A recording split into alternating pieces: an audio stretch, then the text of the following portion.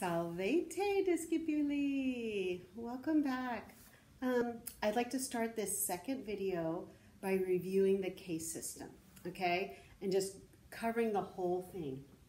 So, as we look at it, okay, I hope that you can take out a piece of paper and write down, follow along with me what I'm doing. Just that will really reinforce for you how to do this. Okay, so if you remember how many cases we have 5, okay? Say in your mind what they are as I write them, okay?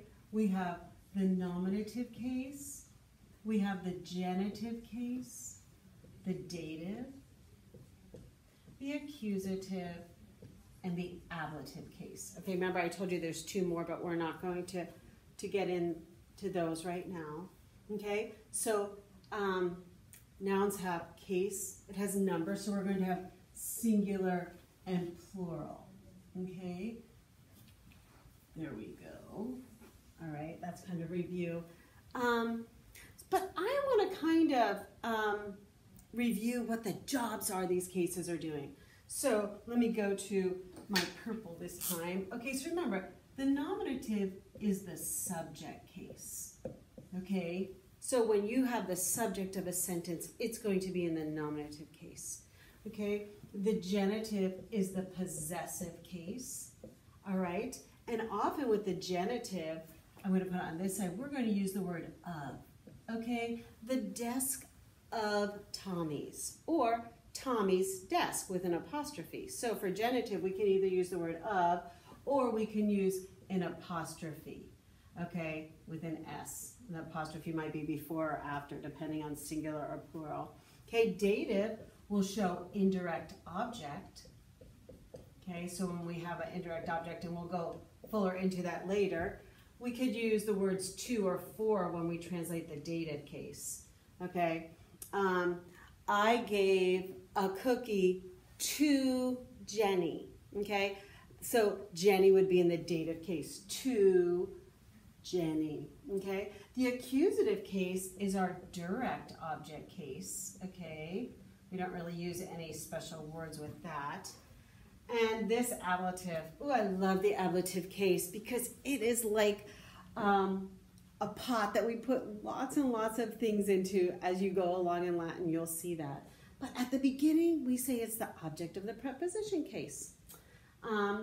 And that's even a little confusing because also the accusative can be the object of the preposition. But just to help ourselves, we say object of the preposition for the ablative case. Okay, and sometimes we say it's the in, by, with, from case. Okay, that's just how this book is going to do things. Okay, so each of these cases have a job that goes with it. And your grammar book shows you this very clearly. Okay, so let's take a different word that maybe you declined yesterday or the day before. Okay, so why don't we do, let's see, what word are we going to do that you maybe did? How about we do the word for gate? Okay, so we know, can you see far over here? You can. I'll put it up here. Porta, porte. Okay, that's a word for gate. I hope you can see that. So remember, we take the first one and we put it right there. Porta. Then we find our stem by dropping off the genitive singular ending AE for first declension. And that leaves us with port. Port, port, port, port. Lots of ports. Port, port, port, port, and port again. Okay, and then we can add our endings. I'm going to sing them again because I love to sing. Get excited about Latin, okay?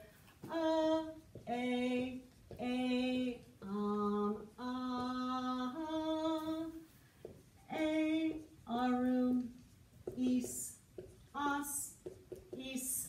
Okay, so hopefully you declined all the words in the vocab just like that. Okay, so now let's, using our special words, let's translate these. Okay, I'm not going to write them down. we're just going to do it together. Remember, Latin has no words for or the, but we can add them. So I could say a gate, or I could say the gate for the nominative, or I could just say gate. Okay, let's just say the gate. Now, genitive, we're going to use the word of the gate. Dative, to, for the gate. The accusative case, we'll just say the gate. And then for the ablative, we'll say in, by, with, from the gate. Okay, we can do the same thing with the plural. And we just add an S. The gates, or just gates, of the gates, to, for the gates, and in, by, with, from the gates. Okay, so that's kind of just a review of the case system. All right, now I want to go over a little bit of exercise 5 to make sure that you understood what you were doing with exercise 5. That's when we already are starting to translate. So I'm going to turn to my book, and I would ask that whatever we're doing, you would be in your purple book and your grammar book in the same places. So turn to page 11 in your purple book and page 5 in your grammar book, and let's look at just a couple of these, okay? So let's look at number 1. I'm going to get my black pen because I know it shows up better, okay? Maria orat, okay? So, Maria orat. And you remember we talked about subject-verb agreement.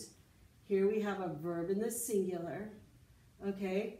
And indeed, Maria, no macron, this is in the nominative case, so that is our subject, okay? So we could translate, we always go subject-verb, Mary prays. Okay, so hopefully that's how you translated this. Mary prays.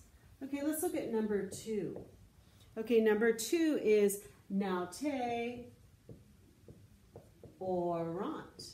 And you can see now the verb ends in nt.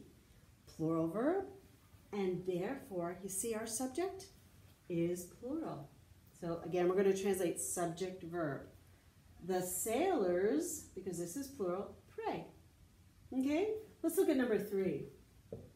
Okay, number 3 is, no, well, let's do number 4. Number 3 is it's very similar, so we'll go to number 4, okay, because this adds something new. So we have now te non orant. Okay, so you've just added an adverb here. Okay, same sentence as this, only now you have this known. The sailors do not pray. Okay, you can't really say sailors pray not. So you have to add the helping do. Okay, the sailors do not pray. Okay, now let's do this one. Number 5. Vident. Ends in nt, right? Where's the subject? So, if there's no subject there, you're going to take the subject from the verb. And when it's nt, the subject is they. If it's t, the subject is going to be he, she, or it. And you can just choose one. You don't have to write them all down. So, the answer to number 5 is going to be they see. Okay? Let's see if there's another one like that. Let's do number 10. This will be the last review when we do. Non orat. Okay?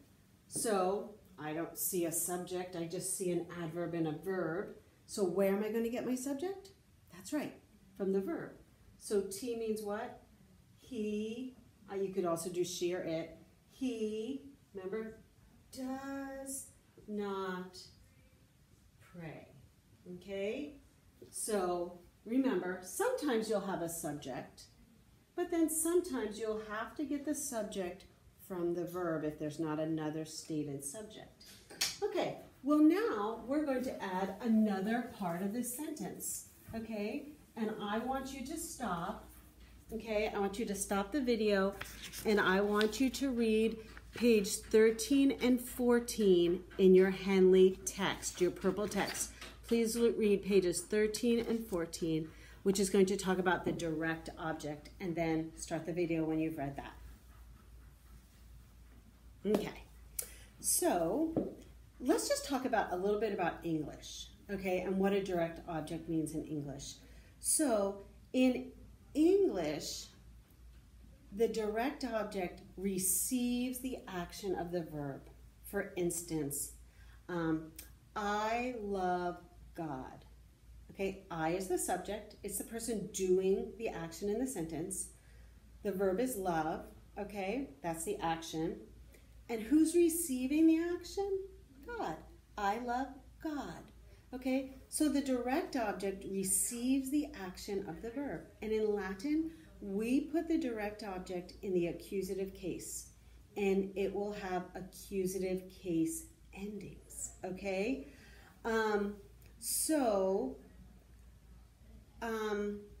In the first declension, if you look at your grammar book, you're going to see the direct object endings, accusative case, am for the singular, as for the plural. Okay, so let's just look at the example that they give us. Okay, here we go. So I'm going to write this up. Naute Mariam laudant. Now, Latin is like doing a puzzle, okay?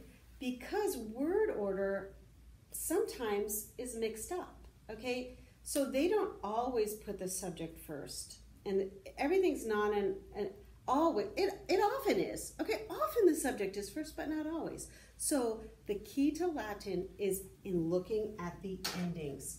Okay, so I'm just going to underline these endings right now so I can evaluate them and see what's happening.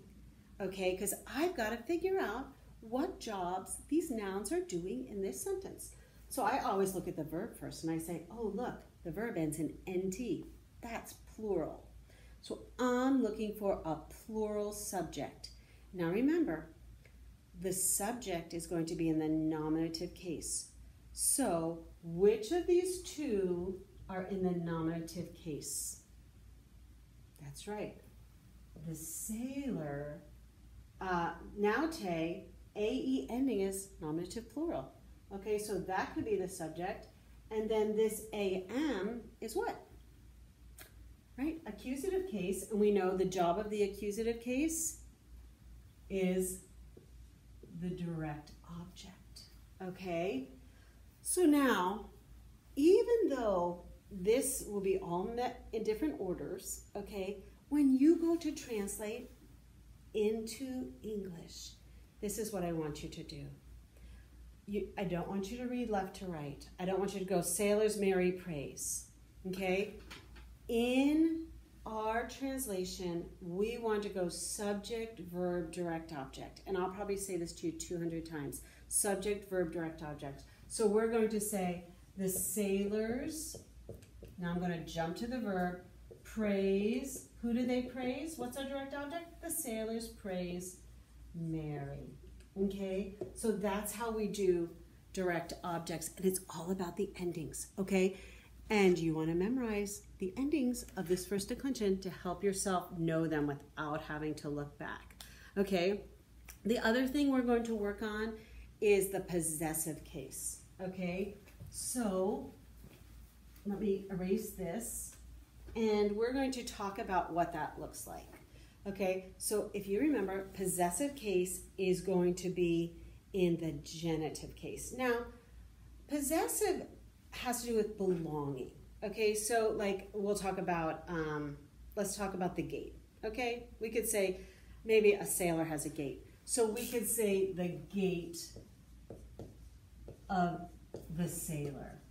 Okay, another way to say that same thing would be to say the sailor's gate. Do you see the apostrophe is before the S because there's only one sailor? Okay, the gate of the sailor or the sailor's gate. Now, we'll put this in the nominative case. Okay, gate, porta.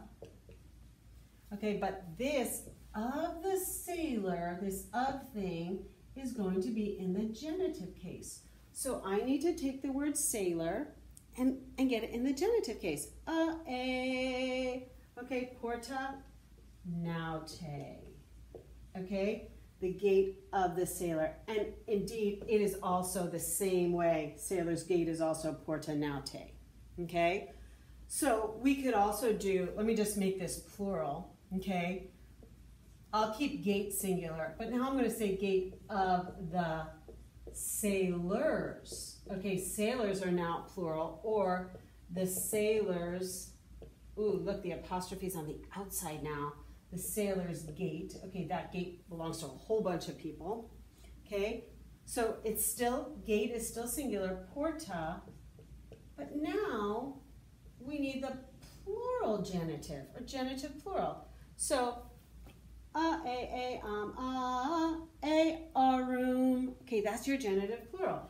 So we'll go now tarum, okay, the gait of the sailors, okay, and we could have made it gates, okay, and then we would have just made this plural, nominative plural, okay, so you could have, this would be kind of funny, if I wanted to say, can you see if I go up here, I think you can, gates of one sailor, okay, watch this, porte naute, because remember, nominative plural is AE, for gates, but genitive singular is AE too. So could it be the sailors of the gate? It can be. It can be. And so Latin's like a puzzle. You start figuring out what's what. Okay? So this is kind of what you're going to work on today, the direct object case, and which is the accusative case, and the possessive case, which is the genitive case. Okay, you're going to do exercises 6. You're going to do exercise 8. And if you have time, go back and do exercise 7 too. That's Latin to English. So that will challenge you. And then we'll come back and review this all a little bit later. Valete discipuli.